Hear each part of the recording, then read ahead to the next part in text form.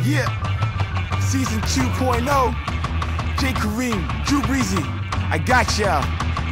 We back for a second season. Time to give you motive to connect to the internet and also show them who the coolest on the scene is, who we rock the screen with, while others are scared to compete with. DM too cool for you, Jay will make a fool of you. Here's dismissed quick, consider that a rule for you. They want to report and flag us all up on the YouTube, since you're getting more subscriptions than you do. Weekly discussions, you can expect no better, since we keep it on the real like a movie projector. MTV wanna sign us, much wanna hire us. We can say F Fox News, they wanna fire us. Cable has no pulse unless we give it 24 hours if they wanna devour, possibly many more. To every viewer, I consider you to be a friend of mine, because of y'all, we're an Emmy and a Gemini. Yo, watch us on the daily, even the ones that's hating. Keep us screw facing, look at all the fans are making. DJ TV, we kinda like a big deal. DJ TV, we back, man. Another episode, hitting you up every week, man. 2.0, it's your boy, DM. Cool! Man, it's your boy, J. Kareem, no productions, you know what it is, man. We about to get at the friend zone. The friend zone, the friend zone. And access denied. You gotta get the fuck out of there, man. Too Weezy, anything to say about the friend zone, man? Nah, man. Never happens to me, man. Never happens to me. Never happens. You know what? I've never actually been in the friend zone. Okay, there was one I was in high school, but I was young. Yeah. But I've actually been in the friend zone, man. But you ever been in the friend zone, man? One time, but you know, back when younger days, my pubescent days, you know what I mean? It happens, man. It happens, yeah. We're gonna talk about the friend zone when it comes to guys, man. You got anything to say about that, man? Alright, so you know, part 1 is dedicated to the guys who get trapped in the friend zone, alright? Now, dudes, you know, you see a girl, chop a girl, whatnot, get to talk to the girl and everything. The problem is, you know, they keep everything on the friendship level.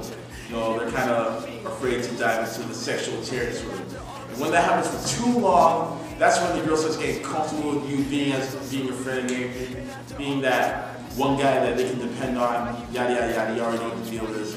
And then by the time they realize that, there's gonna be one day where the girl's gonna be like, aw, you're like my best friend, or you kind of remind me of like my big brother or something. That's when it stops. When you hear those two things or things that sound similar to that, that's when it's a wrap. Like there's no sexual attraction. Like it's probably there, maybe like 2% of it, but it's tucked away. You gotta like reach in deep to get that. Man, the thing about the friend zone thing is that if you push too much, you become over obsessive. Yeah. But if you don't push enough, then she views you as a friend, you know, a buddy, you know, someone I can talk to, you know, someone I can lay in the bed the whole night with, and I'm not gonna touch him, you know, someone I'm just not attracted to. Now, you know, it matters what you want. You know, there's some guys that just want to get out of friend zone to hit it.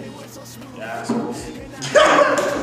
and then there's some guys that actually want to be with the girl, you know, like they've known her for so long, and like, you know, it's like the whole high school, you know, movies thing. They've known her for so long, you know, they love her, they don't love her, but, you know, they're infatuated by the girl, and you know, they've seen the girl deal with a bunch of other guys, and they want to be that next man, man. You gotta let her know, man. You gotta grab your balls, you know, and say, you know what, we're talking today, right?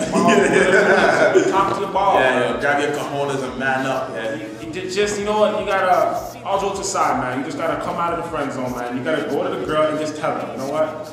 They say it in all the movies, but it's true, man. You gotta be honest, man. We don't got no games, no gimmicks, we don't have no tips for you. Just don't be cliche about it, man. Just come out like real genuine about it. There's only one way to do it, man. There's no tricks to this. Just come out and be like, you know, Ashley or Becky or, you know, Latoya or Shauna, you know, just come out and grab a girl, you know, face a man for women and be like, you know what, I like you. Talk to them, be like, I like it. I like it. Just tell her, man. Be like, you know what, I want to be with you, man. And yo, some girls feel like, some girls find that as admirable or courageous of the guy to even have the balls to actually do that and go up to him and say that, you know, I like you, want to be with you, yada, yada, yada. Like some girls, you know, they're like, oh, that's sweet, but you know, like, I kind of see this that way, but like, I appreciate the fact that you're honest with me. Like, that's good enough, because like, at least you tried. Yeah, at least you're honest, man. It's good to be honest, man. Yeah, and then some girls will be like, oh, really? Well, I feel the same way about you. Like, you never know. That girl may feel the same way about you. So you never know until you try. It's like, if you happen to get dumped, man, it happens. it happens. You know what, man? Rejection is a part of life, man. Yeah. You're rejected all part your of life. growing pains, man. You're gonna get rejected from stronger. jobs. You're gonna get rejected from everything in life, man. If you don't get rejection, you never grow, man. So you know what, man? It may hurt for a while, it may hurt your heart. You never able to talk to that girl, but you know what, man? On to the next one. You just gotta, you gotta do it, man. You get rejected, you gotta move on, man. But at least you know the answer. Yeah. If you never ask, you will never know. You're always gonna sit there and wonder what if, you know, dealing with this asshole, that guy just wants a pussy, dick, you know, whatever, man. You gotta man up. That's true, man. I couldn't agree more. But you know, the friend zone does suck, man. Let's talk about how you get in the friend zone, man. How do you get in the friend zone? Well, you know, like I said earlier, guy talks to a girl, gets to know her and all that. But then, like, as you're talking to the girl, you dive into her personal stuff, like family, friends, and all that. Yeah, that's good. Of course, you need that solid background. But then, when it comes to talks of sexual nature, you back away because you're too shy to figure out what the girl's gonna say.